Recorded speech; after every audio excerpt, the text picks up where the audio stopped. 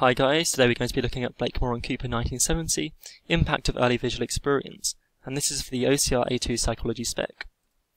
Background. Working at the University of Cambridge, Blakemore and Cooper conducted a study into the effects of the environment on the development of the brain in cats.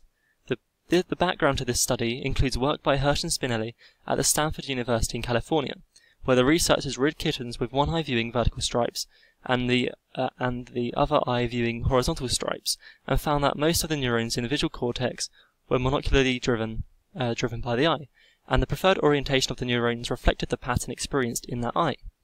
This suggests that the neurons of the visual cortex showed plasticity in that they developed according to the environment experienced. Blakemore and Cooper's study was related to this, but in their study they raised kittens, exposing them to an environment of either horizontal or vertical stripes, which the kittens experienced binocularly, with both eyes. Aims. The aim of this study was to limit the visual experience of the kittens to one orientation, either vertical stripes or horizontal stripes, and to compare the behavioural consequences of this restricted visual experience on the kittens. The study also aimed to investigate the neurophysiological effects of the neurons in the kitten's visual cortex. This study would therefore investigate the responses to the kitten's brain development to their external environment, and illustrate brain plasticity in their developing visual sense. And here you can see a picture of the apparatus they used, where the kitten has a thing around its neck that stops it from tilting its head above 130 degrees, so it can't view these as horizontal stripes. It's pretty cool. Procedure. The researchers studied kittens from birth until they were about 1 year old. The researchers strictly controlled the visual environment that they exposed the kittens to.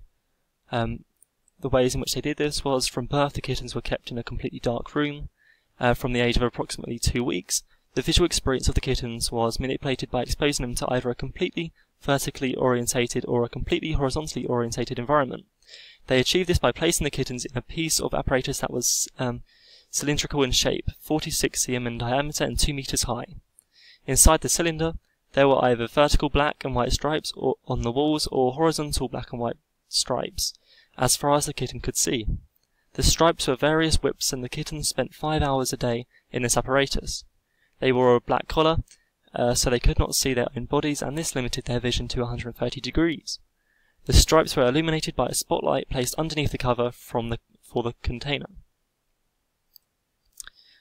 Blakemore and Cooper reported that while in this apparatus, the kitten could not see beyond its world of stripes. They also reported that the kittens did not seem upset by the monotony of their environment, and they sat for long periods inspecting the walls of the tube. The exposure of the kittens to this environment came to an end when the kittens were about 5 months old, as by this time the kittens would have passed through the critical or sensitive period for visual development. Results. Behavioural findings. From the age of 5 months, the kittens were taken for several hours per week from their dark rooms to a well-lit room that was furnished with chairs and tables. The cats were observed to see the behavioural consequences of their restricted visual experience. When they were first exposed to the well-lit room, all the cats showed visual deficits. However, they had normal pupillary reflexes, but showed no startle response when an object or hand was thrust towards them. The kittens also did not demonstrate visual placing. The kittens navigated their way around the room by touch, and showed a fear response when, for instance, they reached the edge of the table or chair they were walking on. However, after about 10 hours of exposure to this room, some of these deficits disappeared. For example, they began to show visual placing, startle responses, and they jumped from chair to chair with ease. Some deficits remained, however. For example, their visual tracking of moving objects was clumsy, jerky head movements, and often the cats would try to reach for objects across the room that were out of their reach. They would often bump into objects as they explored the room. There were key differences between the vertically and horizontally raised cats. Blakemore and Cooper report that they were virtually blind for contours perpendicular to the orientation in which they had been raised. This finding was apparent in 2 tests which were conducted. Test 1, there was a sheet of perspex with thick black and white lines, and this was presented to the cats. They showed no reaction if it was presented to them in the wrong orientation. but would respond to the right orientation with a startle response if the perspex sheet was presented to them. So this basically means if a cat had been vertically raised, if the sheet of perspex was presented in the horizontal orientation, they wouldn't respond to it. A rod was shaken in front of the cat. If the rod was presented in the same orientation to which the kitten had been raised, the cat would follow and chase the rod. On the other hand, if it was presented in the perpendicular orientation to which the cats had been raised, then the cat would ignore the rod. Neurophysiological findings. In a normal cat, the visual neurons demonstrate a preferred orientation, and on experience in the world, a normal cat's pattern of neurons would have a balance of horizontal and vertical neurons.